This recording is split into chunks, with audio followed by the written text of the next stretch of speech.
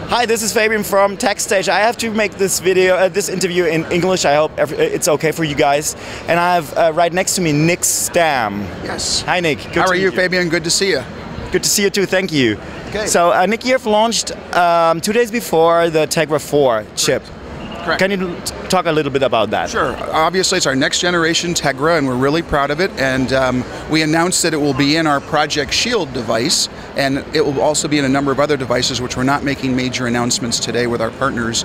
But we will have Tegra-4 in a whole bunch of devices, and it's much more powerful, of course, than Tegra-3.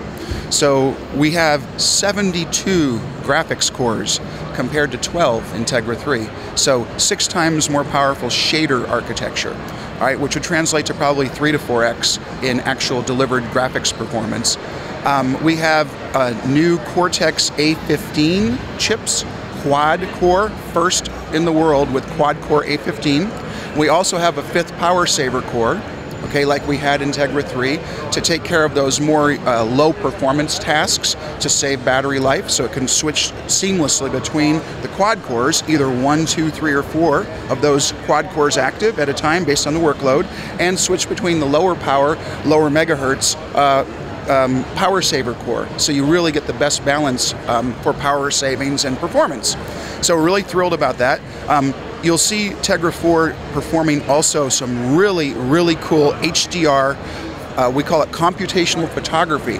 So you'll be able to take image pictures like you've never seen before with the crazy lighting, you know, the bright backgrounds and dark, and the pictures never show up right, you know, the people are really, really dark and the background's really bright, whatever. We can now take multiple images really quickly with computational photography. Uses an ISP, the image signal processor, plus the graphics cores, plus the CPU cores, and we can provide incredible imagery. So we're really excited about HDR, both still and video. Okay, so HDR photography is going to be made really to the next level with Tegra-4. That sounds perfect. In terms of the vertex shaders and yes, and pixel shaders, how many do you have in the Tegra-4? Sure. So we have there's 72 total. So there's 48 pixel and 24 vertex. So they're separate still. We did not go with a unified architecture right now at this generation because we didn't think it makes sense right now at 28 nanometer for power conservation. It's because unified cores are sort of bigger and more complex, they take more power. So even though they have advantages to be able to balance workloads, in terms of this architecture at this point in time in mobile, it's more power efficient to actually have the separate shader cores, the vertex and pixel, like we used to have in GeForce, you know, back some years back. Okay. So it's the same architecture like the Tegra-3? Yeah, it's similar architecture to Tegra-3 in the sense that we've got the separate vertex and pixel, but there's lots of optimizations, more caches, larger caches, more pipeline optimizations to make the processor not only be more cores, but also more efficient and faster, just internal design. How many texture units do you have in the Tegra-4? So we don't really go into that level of detail, but we have text units, we have, I can tell you we have like, the way it's broken out, we don't have like vertex, pixel, ROPs, all that sort of like structured like we do in GeForce. The ROPs are kind of folded into the pixel shaders, but we have basically 4 pixels out, so PPC, you know, color pixels. So you're effectively like 4 ROPs coming out. And texture units, I don't think we're disclosing. That's why I'm hedging right now. So you're my first interview, so I don't want to say sorry. But I don't believe it's on our list of disclosing at the moment. Okay. In terms of TDP, can you tell us a little bit about that? Yeah. Let's put it this way. It will be in regular workloads more efficient power-wise than Tegra-3. Now, of course, if you lit up all the cores, turned everything on, remember it's 28 nanometer versus 40 nanometer of Tegra-3 also, so there's a benefit there, naturally. But if you turn on all the cores, you'll be likely closer to Tegra-3 power consumption.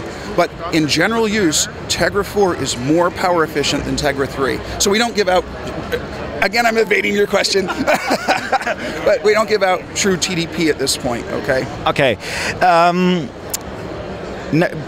But nevertheless, can you...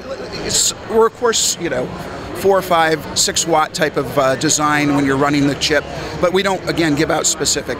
But exactly, will there be probably 2 different versions of Tegra-4? One for tablets and one for smartphones? Most likely you'll see the same kind of splits that we had for Tegra-3, and different types of packages. You'll see like the package on package, you'll see stacked packages, you'll see packages with a memory on the side for tablets where you've got more real estate versus the phone where you've got to be more compact. So yeah, you'll see different package designs and different models for sure with different types of products.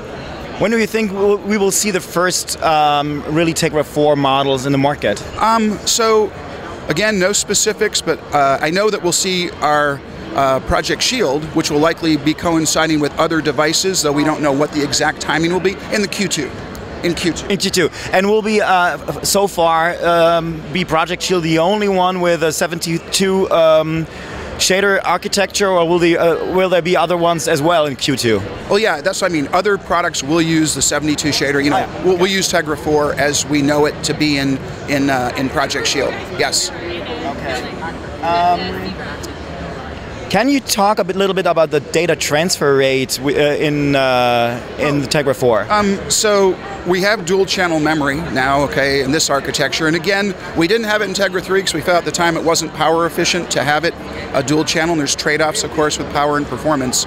So now we do, and I'd have to give out megahertz rates to do the data rates, and we're not just doing that at that level of detail. We're not GPU megahertz yet. We're not giving out raw data rates yet. When do you think will you disclose all this data? Probably as we get closer to real products being launched in the market. Once we get Q2 and products start coming out, I think we'll get more information, more specifics, because then we'll actually know, what exact megahertzes we're going to be running at, because we're still in the kind of tuning stage right now. Do you think there is still an issue with Tegra-4 because you didn't disclose any graphic benchmarks this time, and it was kind of surprising? We didn't put them on stage. I don't remember what they put up on stage. No. We were just showing the websites, the loading, how fast they load websites, but there were no graphic benchmarks at all. So that's probably the same reason. But graphics-wise, it rocks against any existing products. And even some of the recently announced products we've heard from our competitors, we believe we're still going to win in the graphics side. I've seen today I've seen a leak with benchmarks, the Tegra-4 against the GPU of the iPad 4, and it was the iPad 4 won. So do you think there is an issue? Again, too early to tell. I didn't see that leak. And whatever was benchmarked is way too early to be benchmarked. Software stacks aren't tuned fully yet, so we're, while it's announced here, obviously we can show Project Shield and all, the products aren't shipping yet, so I wouldn't stand by any of those numbers at the moment. Okay, and in the iPad, they do have a lot of graphics cores, and they take a lot of real estate, okay, on the chip for graphics. The downside of the Apple graphics is that the software stacks and the games are not so amazing. Okay, so the other big thing about Nvidia is our software and our drivers and our ability to tune and develop graphics algorithms to help the game developers build much cooler looking content. So that's really, really critical to Nvidia's Tegra story. It's the software side, and none of the competitors, name your competitor, aren't close to us there. I hope it stays that way. So you're still confident that you will beat the iPad 4 at the end? In the end, and certainly with better looking content, with more games that are cool, with all the cool effects that you love to see in GeForce type products, and you're going to see more and more of that coming down into this space. On smartphones and on tablets? Absolutely, absolutely. Yeah, 72 cores, we're getting up to some reasonable horsepower. Remember, these chips are tiny little things and take very little power, and we're doing great looking graphics. So. Yeah, I agree. It was kind of really amazing what we saw on your presentation. Talking about Shield very fast, when will Shield come into the market? So right now we're giving just a general Q2. Okay, so as the other night you saw it working, it's doing really cool stuff. So not only Android games that you can play on it from the markets, Android Market, Play, Google Play, but you can also stream from the PC your PC content, your PC games. And it uses our GFE, or GeForce Experience technology, to tune the game delivery to the device so it looks really good on the device. So you can also control your TV as a controller with the PC streaming to the TV, and now you can use the Project Shield as a game controller, which is kind of cool. So there's like 3 or 4 different use cases that makes it very unique. So you can carry your PC games around on this little device, as well as, or stream, as well as play your Android games. So it's really, really, we think, unique, and I think people are going to love it. What price tag will it have approximately? Because we didn't hear anything about that. I didn't hear pricing yet, and I'll ask you, where do you think it should be priced, right? I mean, that's, seriously, we don't have it mapped out for pricing yet. We will get that information to you when we get it, but you were saying that you think that there will be a couple of shields in every household, so it can be, the price tag can be too high, right? Well, if that's what you said, did we say that? Yeah. Okay. Your CEO. Yeah, my CEO said that, and I was busy working on other things at the time. Remember, I was DJing the event that afterwards, so I was up on stage getting my DJ set ready. Now, Jensen may have said that, and he's probably right that people will love this. Well, certainly if you have multiple people in the house, you want to have multiple shields. So I agree with him. I agree with Jensen. So it won't be too expensive, you think? Yeah, okay, probably a price tag about $200. I don't know. Okay. Yeah, I'm not sure, but I'm sure it won't be, too much. But the thing that I want to be clear about, it's not a subsidized model. So, you're playing free Android games on this. It's not like we're selling the hardware dirt cheap and then, it's subsidized by the software sales. This is a hardware product that you buy, without subsidies. And that's the business model, right? Business model is exactly that. Because we're playing basically free or $1.99 or $2.99 games, so there's no real subsidies that'll be coming from that. Talking about grid very fast, can you probably say when we will see the first services? We're working with a number of partners at the moment, okay, but we don't have anything to announce firmly right now. But there's a lot of excitement, a lot of interest, because it's very unique and new to have all this GPU horsepower in the server rooms now and be able to virtualize the GPU, have these grid servers plug into the big racks, okay, and have multiple users using each GPU, as well as, there's multiple GPUs in each 1U or 2U form factor. And the fact of the matter is, you're going to have, I forget, like 720 concurrent users could use one of the main sets of racks.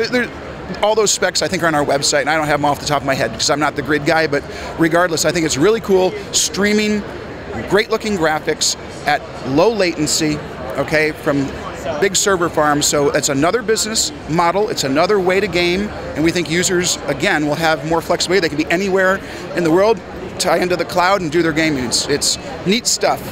Do you think we will see something in Q2 as well here? I don't know. I think it's coming soon, but I would point you to Andrew Fear, who can probably answer those questions better than I can. Thank you very much, Nick, for your time. It was pretty interesting, and I wish you good luck for everything, okay? Thank you. Thanks, Fabian. Nice talking to you, man. Thank you. All right, see you. Okay. That's good.